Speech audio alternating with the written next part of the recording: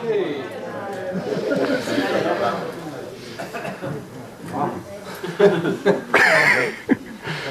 Normally it never works, but today it seems to work.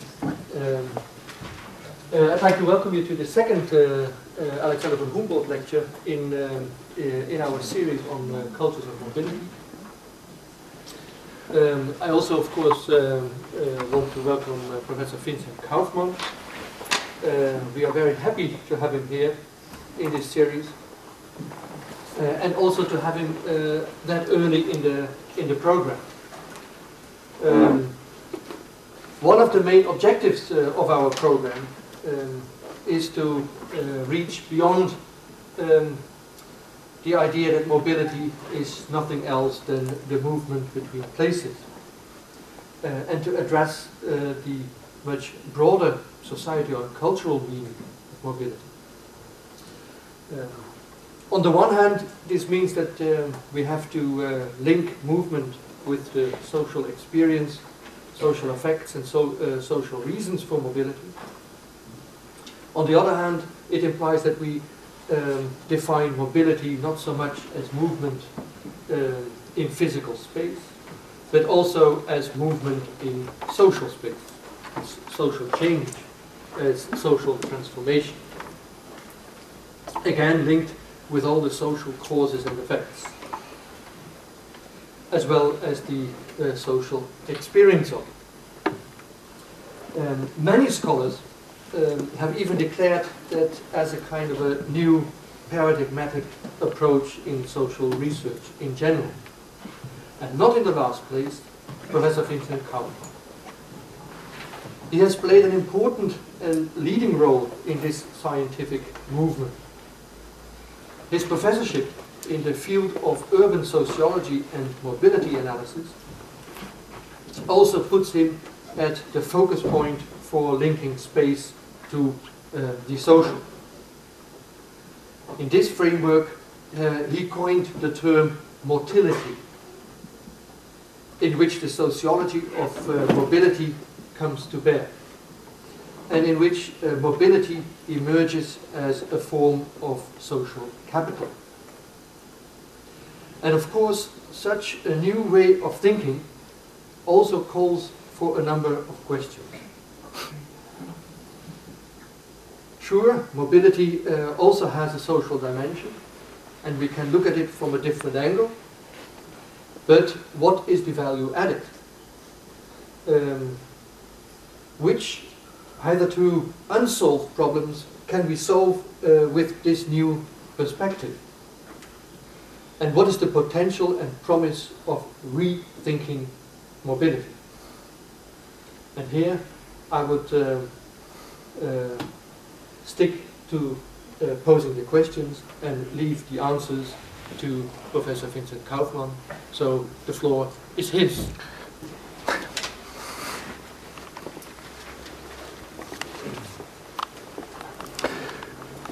Yes.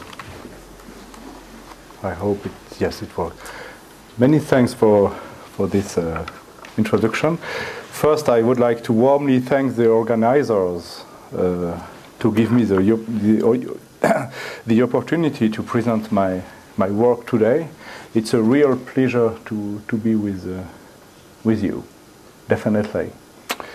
As you can hear, I have an accent of French sociologist when I speak in English, so I hope you will survive for an hour. So, I have to, show my presentation is not far away. Yes, it is here. So, rethinking mobility. That's not very original for a title. Next. So, I have organized my presentation around 3 times. The main is the third one, but before the third one, presentation of research results, I will do a short introduction on mobility turn, and after that I would like to to do an advocacy for empirical research on mobility turn, because there is a sort of gap now between very sophisticated theories and empirical research, which is still dealing with a lot of old concepts.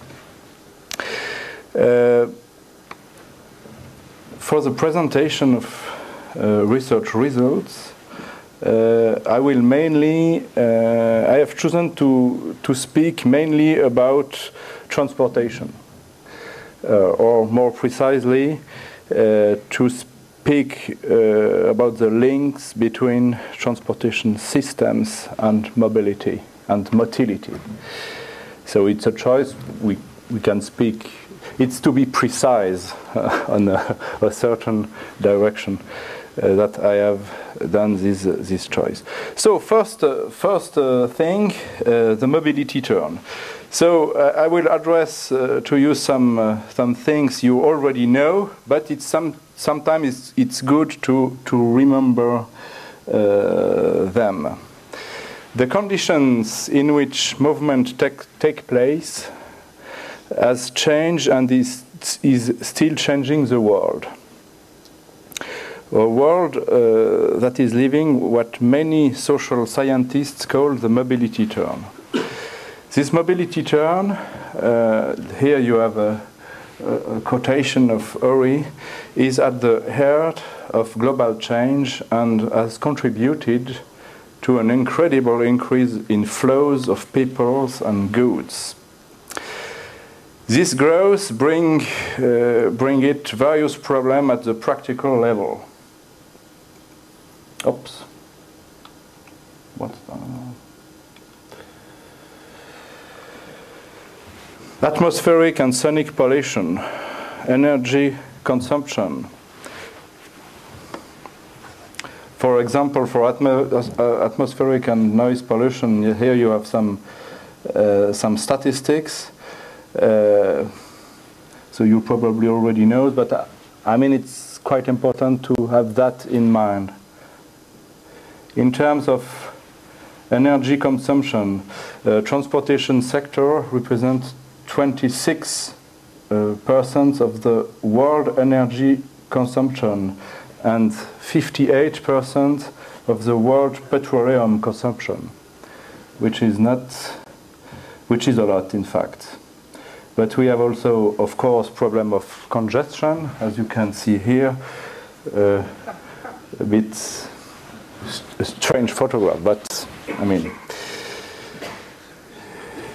also problem of more urban problem of urban segregation, social fragmentation, urban sprawl. Here, that's a view of in Mauritania, the capital, Nouakchott, where one of my PhD students has worked on the urban sprawl. So it's a worldwide problem, this question of urban sprawl. So there is a lot of problem linked to this increase of flows, and the mobility of individuals, goods and information could be considered as one of the main organizing principles, if not the organizing principles of the contemporary territorial transformation. So, when we have said that, and so it has been identified at the theoretical level, but it's not really totally integrated into empirical research. And this is the problematic area which I focus my research. It's very important to develop appropriate conceptual tools to tackle the mobility turn. The extent of this turn is so important that movements, their why, the movements, the moves, their why, how, and the way they change landscape, territories, and societies can no longer fully understood with classical concepts of empirical social sciences. The broadening of transportation options, in particular, has indeed introduced new realms of choices at the center of everyday life. Choices in terms of residential location, utilization of transport means, communication systems, urban amenities, and so on. Technical and social innovations in transport and communication systems are constantly changing the access and competencies that enables to mobility. In fact, individual and social groups must continually and imperatively adapt to these changes. In such a context, the old behavioral models are no longer valid. I will give you an example. These small sentences, shorter the better. Is it still correct? I remember you that transport modeling is largely based on this assumption. Travel time has classically been considered as a dead time between activities, a dead time that people try to minimize. And planning is largely based on this assumption. But it is less and less true. I give you some results of, you have into bracket the references. If you are interested in all references, of course I can give you the complete reference. Since the end of the 90s, daily travel time budgets have increased in Europe and the US. Between 40 years before, it was quite stable, but now it increased. It is the case in Germany, in France, in Belgium, in Switzerland. I don't know about the Netherlands. I haven't seen the statistics, but it's a sign that people don't use the transport system to minimize their travel time. Most people don't use the speed potential of transportation systems to shorten their travel time, but to increase their distance. That's another general results we can see in a lot of researches in transportation behavior. And the minimization of commute times is no longer the primary rationale for individuals' choice of transportation. Many people, and it's the case, in fact, in the Netherlands, as far as I know, a lot of people go to work by train, even if it takes more time, just because they can work on train. So it shows also that travel time is not a dead time. It depends on the conditions of this travel time. Another example, the emergence of weekly commuting. People who live in another city or even another country where they work, and they go back for weekend. With such new practices, or with such practice, we see that the frontier between daily mobility and residential mobility is not so so evident. And again, if you try to minimize your travel times, you don't do such big commuting or weekly commuting. So the old behavioral models are no longer valid, but the problem is that they are still used to plan land use and transport systems. Here you have that's a peri-urban or outer suburb commune in France. Such conception produce such territories. People don't use speed of transportation to shorten their travel time, but to live outside cities. And in a lot of countries, there is not really an answer to this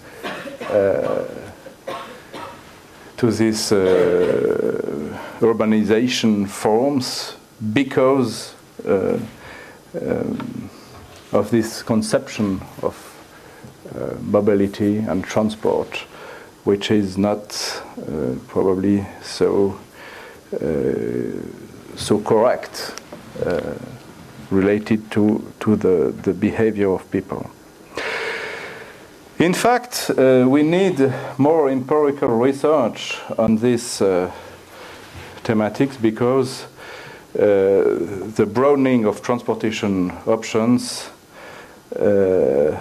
has introduced a wide range of choices, and it's clear that people have become very creative with them, as you can see here. The bikers in a plane. For me, the main challenge facing mobility research consists to developing tools that are capable to describing and analyzing mobility choices.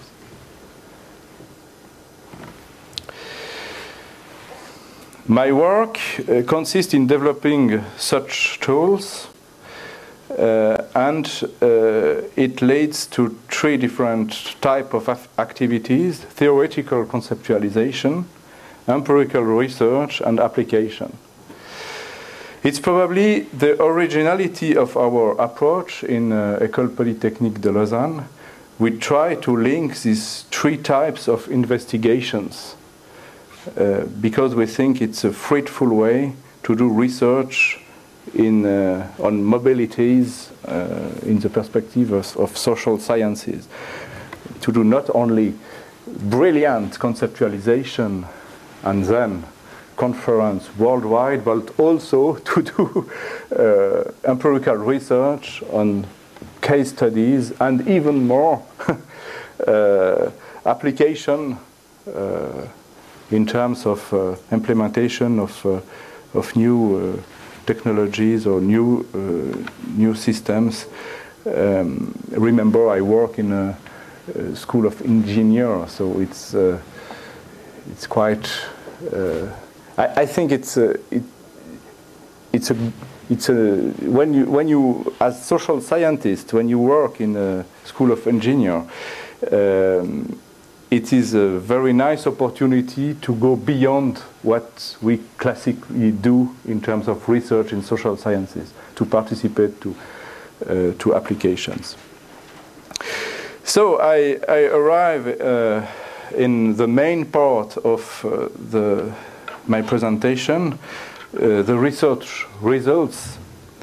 I would like to present you some research we have done in Lazur last 5 years on mobility and motility. These researches have shown a sort of paradox of the mobility turn, in fact, a strong increase of moving without being mobile. Or you can say he's playing with words, but we will define these terms. Here you have the cover of a book published last year, which presents a synthesis of this research. Before presenting these results, I will shortly present the conceptualization of motility and mobility, because all the old research we have made on mobility is based on this conceptualization. So,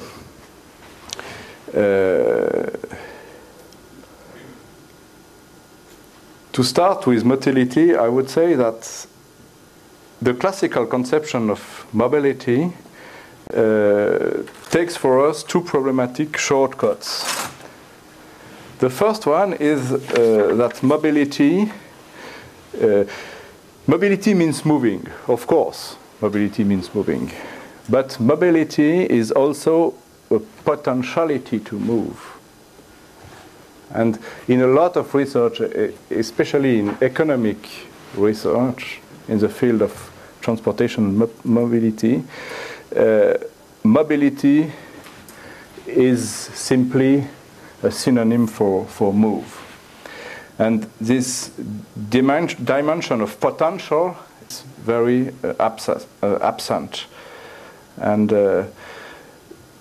when the potential of moving is integrated, it is generally to speak about access, but there is not only access in the mobility potential of people or more generally actors, there is also competencies and of course projects. You can have access to a lot of means of transportation and communication. If you don't have projects to use it in a way, it doesn't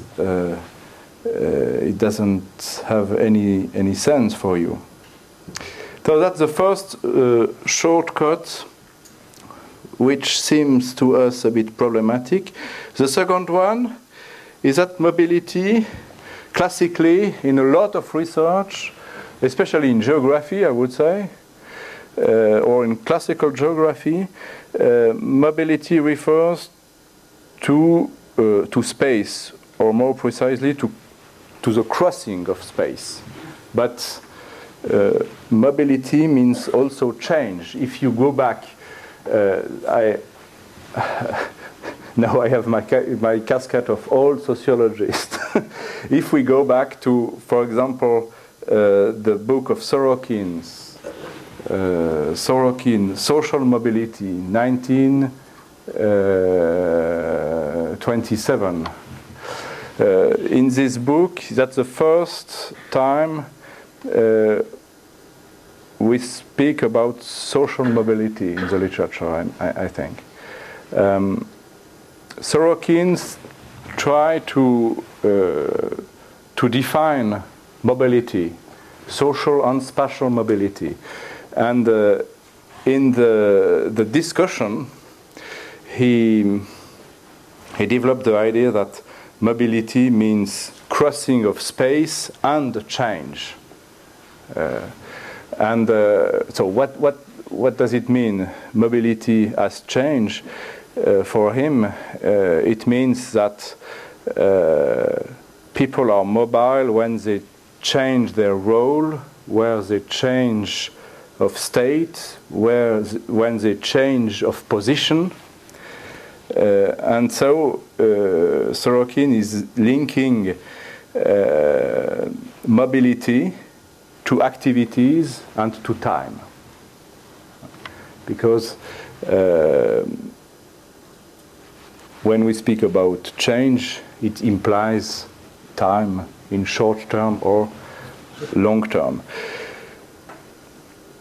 Sorokin is probably the father of the research on social mobility, which is a very classical field of sociology now. It is a transmission. What is called social mobility in classical sociology is a transmission of the social status between father and sons, classically. And this is the idea of change. I mean, the problem with sociology is that this discipline has forget the spatial dimension of mobility. You know, that's another tradition. But what seems to me to be very interesting is to remember for us in the field of transportation. That's to remember that mobility has also a meaning link to change. And that's what we try to do with our conceptualization of mobility. The basic idea of our conception is that each person or actor is characterized or could be characterized by an aptitude for movement. It's what we call motility, and you have here. We have all of us an ability to move. We have access to car. It is defined in terms of access to means of transportation and communication, but it also implies competencies. So, of course, the driving license, but some other competencies which are more complex, like the capacity to organize in time and space our activities. That's clearly a competence linked to motility, and the project. If we the nature of our projects is part of our aptitude to move or our motility. This motility becomes movement, you can see here, or move or movement. It's not easy to translate, in fact, because as you can imagine, the original conceptualization is in French, and in French, movement or move is déplacement, and so it's another word which displacement it doesn't fit exactly. That's not exactly the same meaning. So, but motility becomes move and remains partially in a latent state. That's very important, I mean.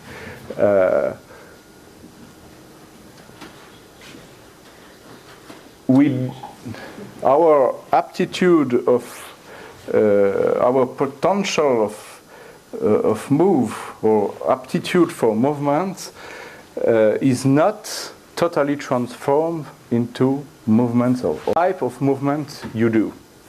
Is it a movement with a strong change, or is it a movement without really a change of activity or a change of role or a change of status or position?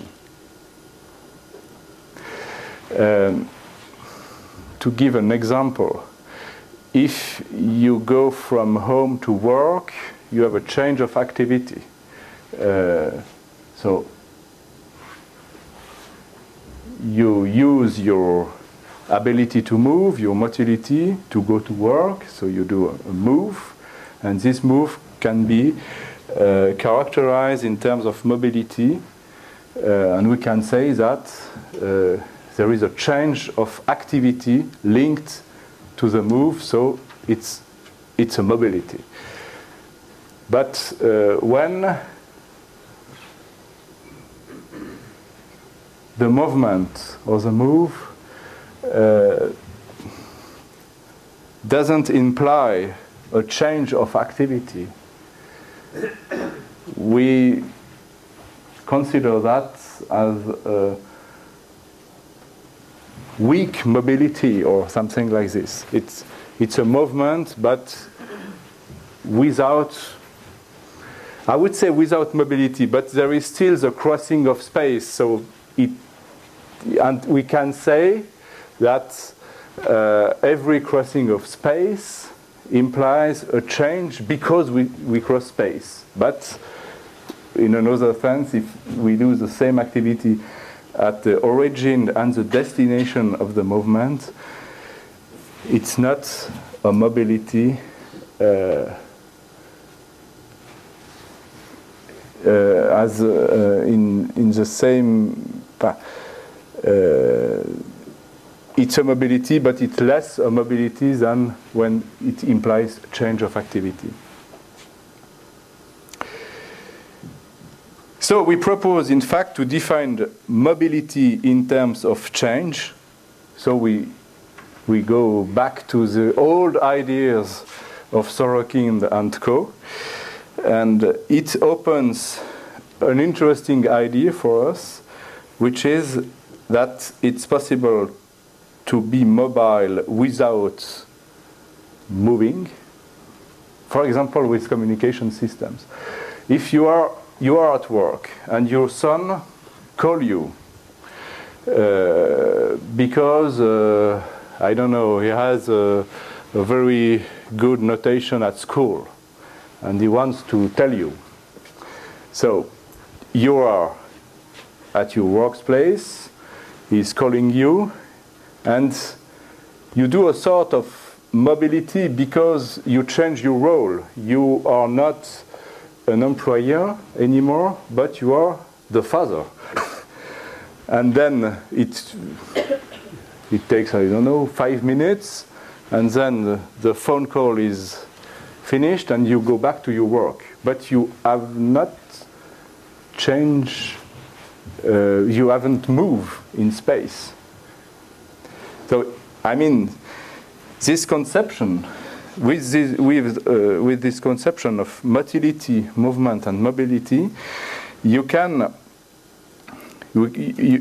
work on this idea that it's possible to be mobile without crossing space. It's also possible, at the contrary, to cross space or to move a lot without being very mobile. And that's the paradox we have identified in our empirical researches. So, I go this idea of motility, mobility, and move. You have the premise and the discussion in this book, Rethinking Mobility. As you can see, I don't have a lot of imagination for titles. It's the same titles as my presentation of today, but anyway. So, now if we go through research results, I will propose to you to travel in research, to play a bit with these notions of motility, mobility, and movement. The first travel is have named it from highly mobile to disused urban railway area.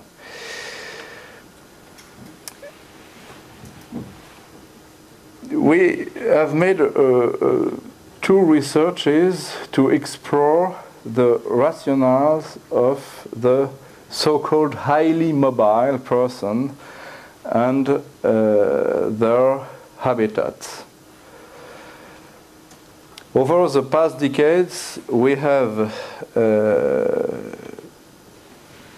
constated an explosion of long-distance commuting daily or weekly in a lot of countries in Europe. It has considerable environmental and social consequences. Here you have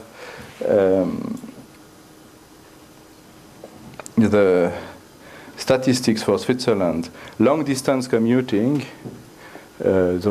it's more than so a distance between home and work of more than 100 kilometers represents 5% of the trip to go to work. But it also represents 25% of the kilometers. So we can say 5%, it's not a lot, but if we look at the kilometers, it's of course a lot. Weekly commuting weekly commuting produces another problem.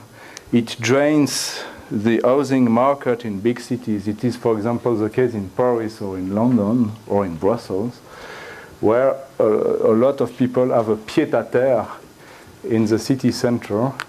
And so students or persons who live single and who have not a lot of money cannot anymore found small flats in city centers because the market is growing. So the long distance daily commuting and the weekly commuting causes us certain problems, as you can see. But we know little is known about the rationale behind these choices. So we have made a comprehensive qualitative research in Switzerland, France, Belgium, and Germany on this thematic based on the concept of motility to understand why people choose to be long-distance commuter or weekly commuter. The main results of this qualitative investigation is that daily and weekly long-distance commuters are sedentary people. They accept, such commuters will accept a job so long as it doesn't mean a move of home. So they use, in fact, the rapidity of transportation system to guarantee their sedentarity. So in fact, they move a lot every day or every week, but to be sedentary or to avoid to move or to be mobile, in fact. If we go back to our conceptualization of mobility, move, and motility. We have also seen that daily and weekly long-distance commuter is a typical behavior for people who lives in family with a dual career, where the two parents, or where there is children and the two parents are working and like to work and do in fact a professional career.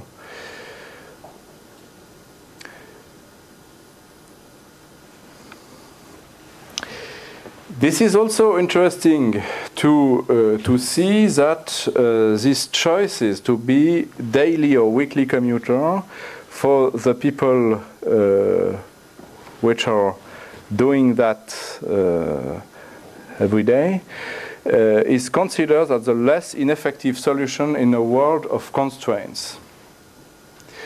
They think it's of course, it's not very nice to spend 2 or 3 years per day in transport, but from their point of view, it's the best solution they have found for their daily life, considering the constraints in which they are embedded. In general, these people prefer to use trains because it's possible to use the time to work or to read the newspaper or to sleep. But a lot of these commuters use car because large-scale accommodation near train stations are rare. It's especially the case in France and Switzerland.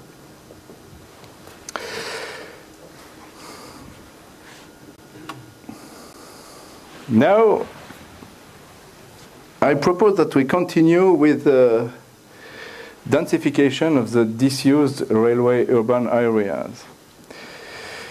Based on the research, I have just presented some results. We have made this research which has been financed by CFF Real Estate. CFF, it's a train company in Switzerland.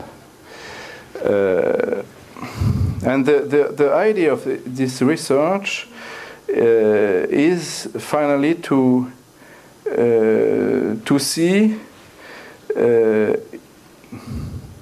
if it is possible and where to propose alternative, to propose a living place near stations in a nice neighborhood for these long-distance commuter and weekly commuters.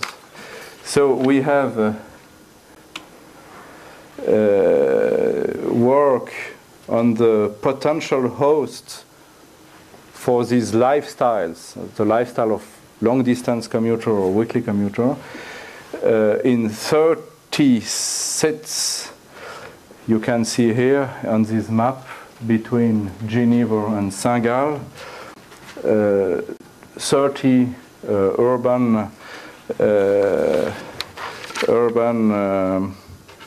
disused area near station, and for all of them we have investigated 7 dimensions: the density, the accessibility, the atmosphere, the built environment around, the proximity and amenities in the neighborhood, the feasibility of urban densification, and the socio-demographic environment.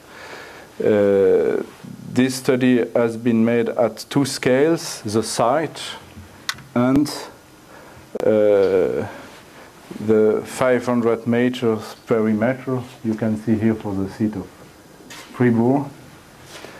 So here you have some examples of this dimension or analysis we have made. These indicators are on the same site, which is Fribourg Central Station. Feasibility. You have here the noise, pollution, and so on. And for each of these sites, we are able at the end of the research to define a visage. Here you have the 30 visage, which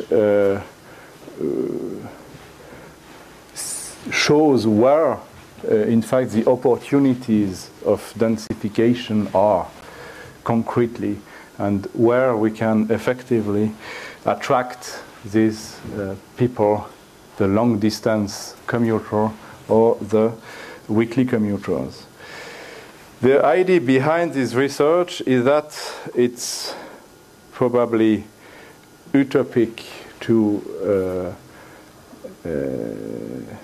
change the behavior of these people, but we probably can change their transport mode to go to work by proposing housing solution near stations. So that's the first travel in research I would like to show today. So we start with the theory, and then classical research, and then we try to go with architects. We did this research with a staff of architects to identify concretely place where we can have an action on this question of commuting. Second travel in research, from typology of motility to public transport supply. So we will start here with the job mob research. It's an European research project with 3 goals: measuring motility, because motility, it's nice to say it's linked to access, competencies, and project, but when you have said that, you haven't said a lot of things. You have to measure it to define dimensions and to measure. So measuring motility, linked motility to job mobility. So that's, I mean, this is probably a classical problematic for sociology. Job mobility, professional career, and aptitudes to move in space. So the link between motility and job mobility. And the third goal is to link motility to transport systems and contexts. Is motility different in countries where we have a lot of, public transport supply or a lot of freeways and so on, for example? So,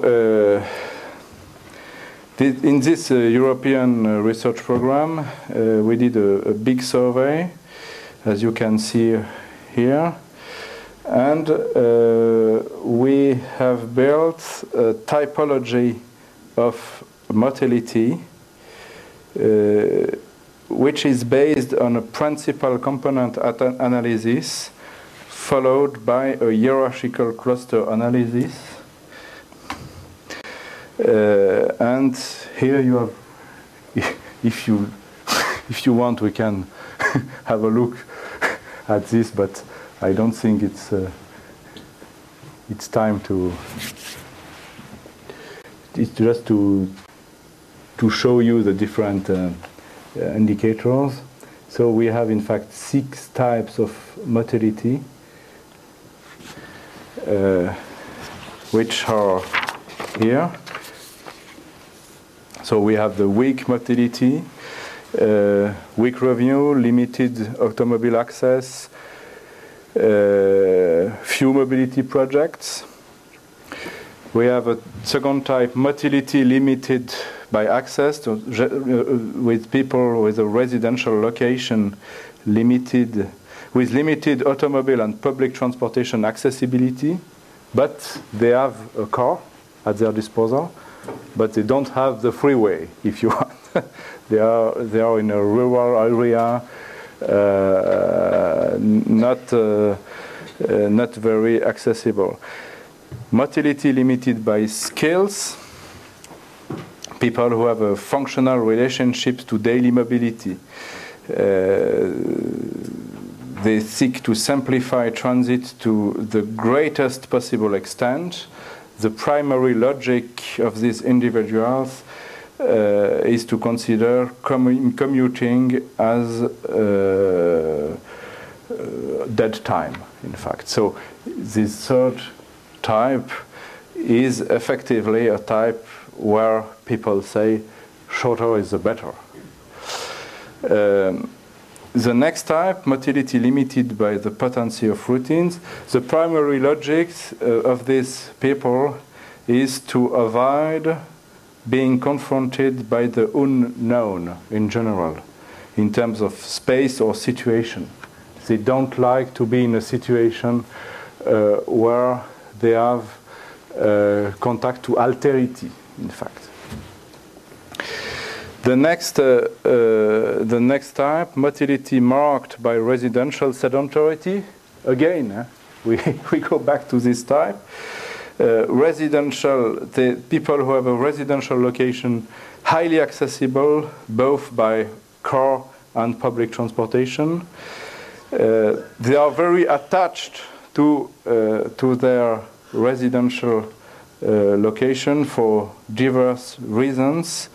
Attachment to a place, a home, a social networks, and so on. And as a result, they have a strong propensity for weekly or long-distance commuting. And the last type, maximum motility, people who have as primary logics to maximize motility potential in order to obtain the widest possible range of choices in terms of transit. That's open to all opportunities, in fact.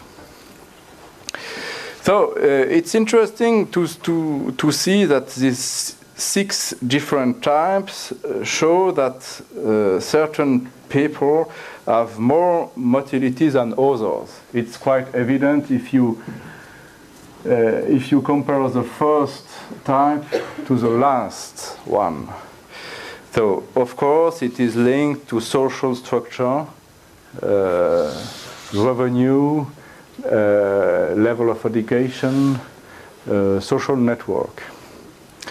But we see also in this typology that we have individuals who have different kind of motility. And it's almost impossible to say who has more or less of it. It's simply different. For example, motility marked by residential sedentarity, they have a certain type of motility. We can compare it to motility limited by skills, but we cannot say if the second type or the type motility marked by residential sedentarity has more or less motility compared to the other one. So we have effectively different types of motility which refers to different kind of relationship to space and time and movement. If now we, so here you have the 2 results I have. Oh, unfortunately, yes, that's what I would like to show you now. You have also differences between countries. Here you see the 4 countries where we have made the survey, and you see that the different types are not equally distributed. It's quite evident for the motility limited by competencies. You see that in France and in Spain you have more of this type than in the other. So in fact we have differences in motility between the countries. And this results is particularly important for us because it shows that people are marked by their context, not only in terms of movement, for example, modal choice, destination, and so on, but also in terms of motility, so in terms of what underlies their movements, in terms of mobility potential. The Swiss don't have the same rationale in terms of travel choices as the Germans of the Spanish. So in fact, changing travel behavior implies changing not only the transport infrastructure and services, but more generally implies the whole context that supports it.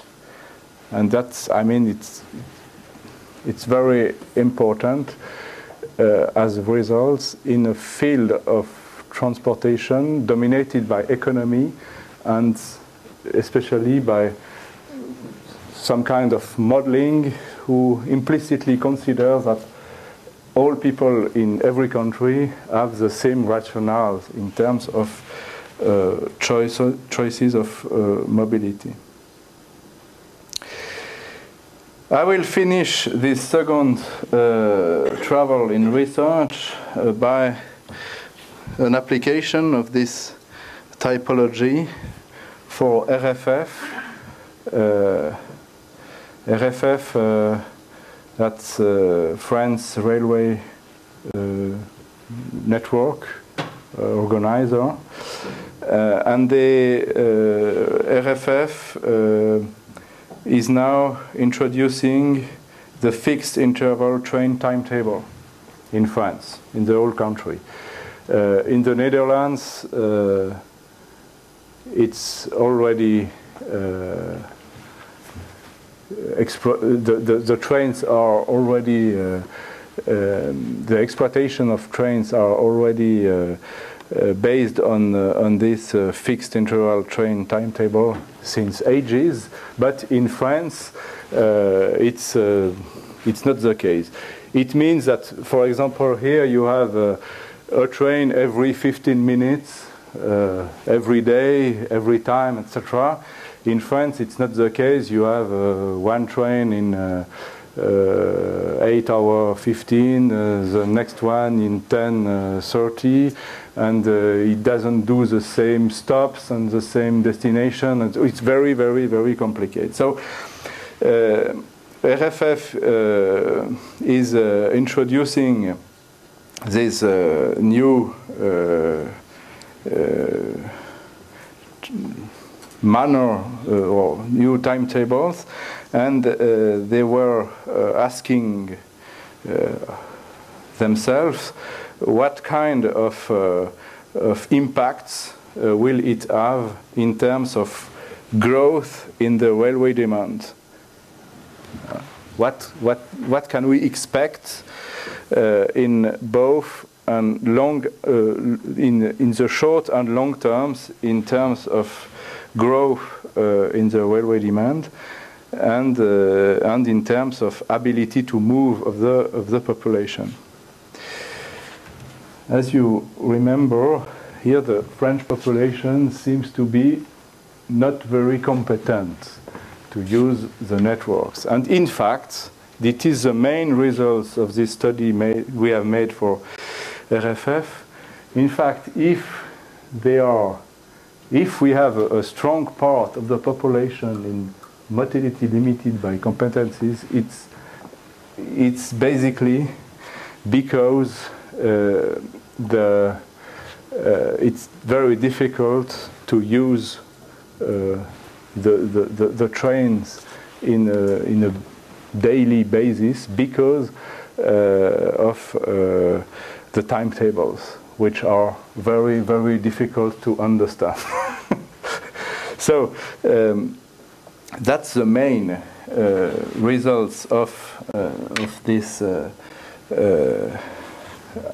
applied study we made for RFF. So we did an exercise of quantification of the effect on motility and then into the use of the trains. And the main effect in terms of motility is that after the introduction of the fixed interval train timetable in France, 5 or 10 years after, you will have more residential sedentarity, so more of the type 5 in this graph. So we go back again on this paradox.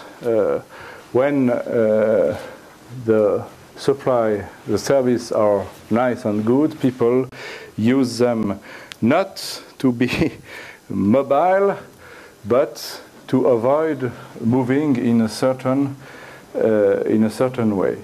We have never been so much sedentary, but we move more and more.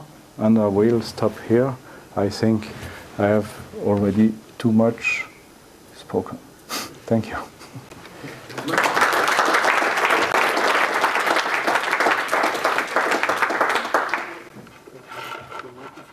Yes.